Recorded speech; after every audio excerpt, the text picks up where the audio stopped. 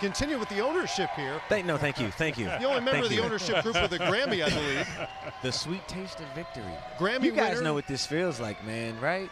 Absolutely. Oh my God, man. Absolutely. But hard work, obviously. I mean, they, Usher, when they the play buzzer well, when the man. buzzer went off, did you dance or sing?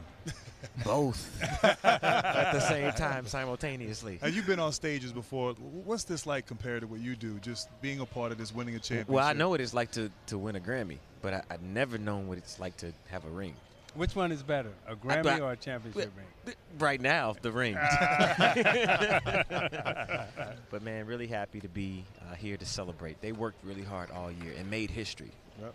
You know, that's the story that I'm looking forward to, the fact that Cleveland made history. You know? They absolutely did. Yeah, man. You know what's so crazy? I've been watching you when you came to Hawks games. You've been a basketball fan for so long. You've hung in with this Cleveland Cavaliers organization.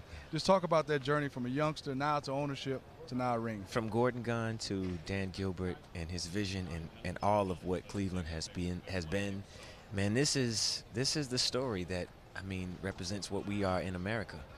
Belief that it can happen. And it did, man. It did. Yeah. It's remarkable. Yeah. Thanks for stopping by.